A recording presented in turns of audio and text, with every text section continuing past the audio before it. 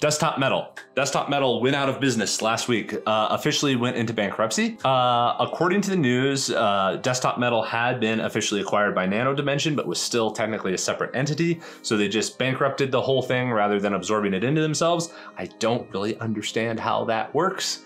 I suppose the shareholders of the company, like Nano Dimension, has to pay for it, but doesn't retain it or keep it around and keep on losing money from it. That nuance is kind of lost on me of how that goes through, because it's technically a part of Nano Dimension, even though it's a separate entity, which means Nano Dimension was the primary shareholder, which means Nano Dimension has to pay for it, but doesn't get their money back out of it. So they go into bankruptcy, they shell off the assets. Maybe that #1 shareholder is the first money out from whatever liquidation happens, but I doubt it. Plus, they spent $100 million on Desktop Metal, I believe. So, and I don't think Desktop Metal has that many assets unless you include the patent portfolio. But if they did pay $100 million for it, Desktop Metal's legal firm is suing for $90 million because of unpaid legal fees.